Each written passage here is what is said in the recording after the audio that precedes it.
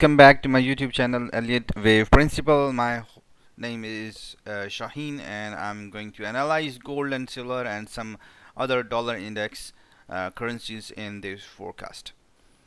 Some of you guys have been attending me for long. The channel name, in my one of my previous videos, I clearly indicated the channel name was changed. I clearly indicated in one of my videos. So if you guys have been using my previous channel name, which is Elliott Wave Green, then of course when I was looking and searching, I found that Elliott Wave Principal was available, which is of course a prime name, so I decided to take that. So nothing has changed. I'm the same person, same channel, basically just a different name I was adopted.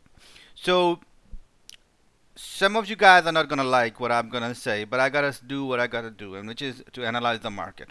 We have been bearish in the market for gold. We have successfully forecasted this price movement, and we were ready when prices were falling down. And the only hiccup is that it seems that we have not completed the correction, which actually started from right over here. The correction has decided to be turned on like a flat correction. That's what I'm thinking, that this is wave A, wave B, wave C, which is wave A of the flat correction. This is wave A, wave B, and wave C, which itself is a flat correction. And this is wave B of the larger flat correction. And I'm right now thinking that we are heading upward all the way to 1834. There is a possibility that we might see this as a truncated wedge waving somewhere under over here. There's also possibility we might see wave passing back through over here. This is not gonna take, however, this much time. Hopefully in next few days you'll be done with this. Now if you look at the analysis itself on an hourly time frame, it looks that we have probably completed wave A. This is probably wave A. Sorry, I mean this is probably wave 1. This is probably wave A of a correction, wave B of a correction, and then we'll see prices coming back for 1 day or 2 days, and then I'm expecting that prices will go up. So right now I'm not taking a trade. I'm waiting for the prices to come back, give us some good entry point, and then probably this will be a better point to where we can actually come out.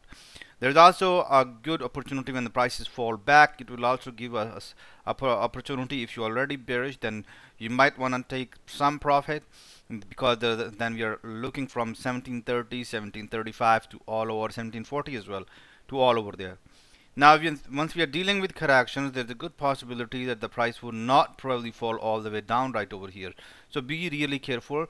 Sometimes truncation occurs in flat corrections when there's a lot of pressure on the opposite side. So be really careful. There are somewhere around, let me have a look if I can find a target. There is a first target, of course, for price falling down is 1740.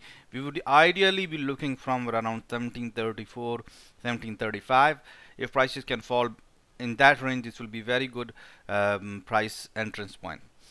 And I'm expecting this price movement to be done soon, hopefully by the end of next week, or maybe the Monday. So after that, so Monday, Tuesday, and then we should expect the sharper price movement downward. The reason I'm saying sharper price movement downward is that we already have seen that how strong the bearish pressure is. The wave B of expanded flat is very, very strong as compared to wave A, giving us indication that the bears are actually in very strong hold as soon as the structure is complete. The only issue is that the structure that started right from over here, or the bulls actually that started right from over here, are yet not done. And we can see that from the support coming back all over here. We can see that the support is coming back, so prices have decided to hold back on. Bulls were really aggressive on this area. It looks like that we are gonna see some further strength in bulls. Once we are done that, this will be wave 1 and wave 2, and then we will be expecting wave 3.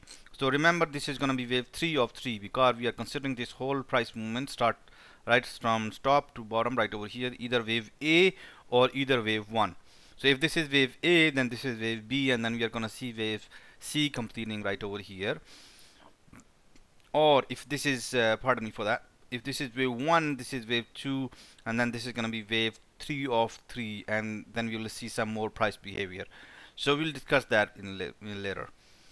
Of course, there's also sudden change in, there is a change in the forecast as well for silver as well. I'm expecting right now that when gold falls down, then this is probably gonna be wave. This is already W, So one wave is you can consider it as a zigzag pattern, and this is going to be a X. So this is W, X, and Y. Within X, we can see wave 5 wave structure, then wave A, wave B, and wave C, a flat correction, and price heading downward. So this is actually wave A, B, and C, or you can consider it as a W, X, and Y within a X.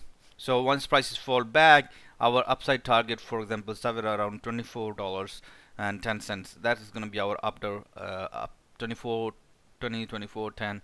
That will be target. But first couple of days are really important for gold and silver. I want the prices to fall back, give us a chance to come out of the bear positions, similarly in gold and silver. And once we are done there, we'll be ready for the prices to pull up, and then, or at least we can take some partial profits. That's your own trading decision. Let's have a look at euro. I'm expecting some euro behavior from euro as well. I'm now considering this as wave A and this whole price movement as wave B, and I'm considering that we might actually see sharper price movement upward. Or if you considering, we can still consider it as wave A right over here, wave B right over here, and then we can see prices right in this range as well. Both things will work. So next couple of days gonna be a bullish price movement for euro. We are seeing certain swings. The reason is one more reason is important, that we are actually right now at exactly double bottom right over here with this one.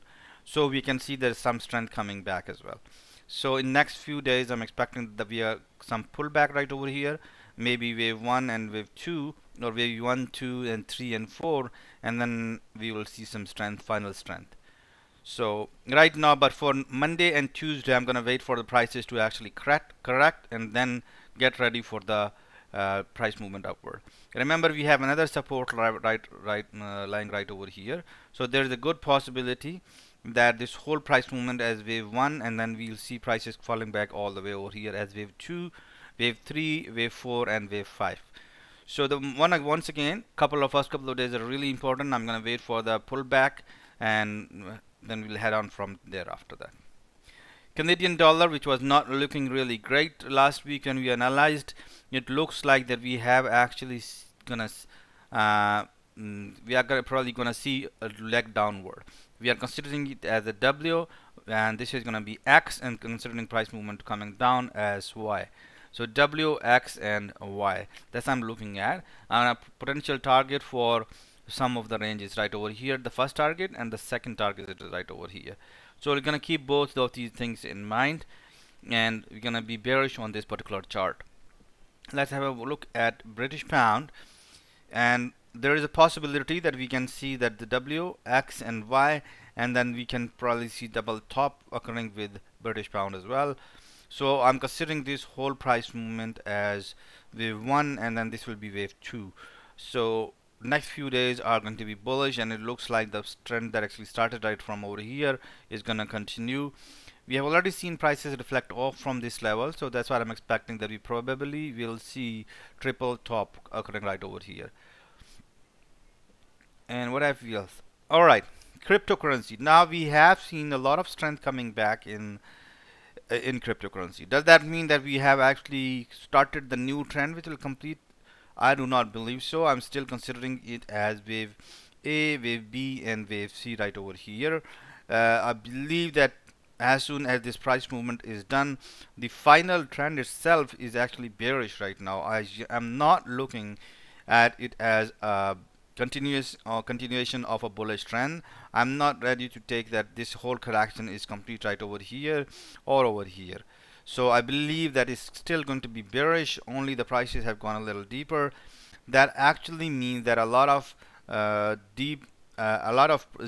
action that we have seen in gold price movement, we are probably gonna see similar behavior in cryptocurrency. Let me show you exactly what I mean by what we have seen in gold.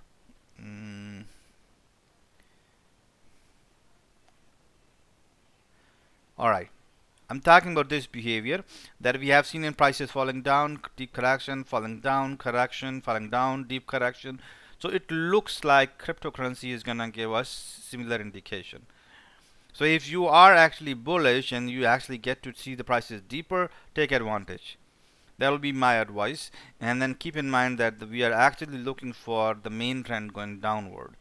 This trend seems different from this trend where we saw sudden crash in the prices. It looks like that we are going to see something like this right over here, where prices came down, deep correction came down, and we've seen deep correction came down right over here, and a further deep correction, and then finally down. So we're going to see some price behavior like this in this area.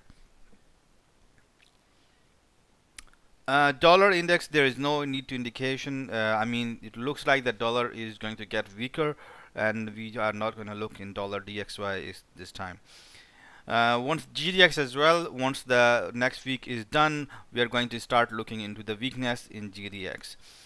And I'm pretty sure that some of you guys will be waiting for the further crash downward, but for now this is not happening. We are gonna wait a little more, and it looks like that Monday, Tuesday we are gonna get our chance to get out of the trade and the bearish trade and be ready for the bullish trend. So wish you good luck, have a good one. If you like the content, please comment. If you want to critically analyze the my analysis, you're really welcome, and it really sometimes helps to see to see a different side of the perspective. Wish you good luck, have a good one, and bye bye.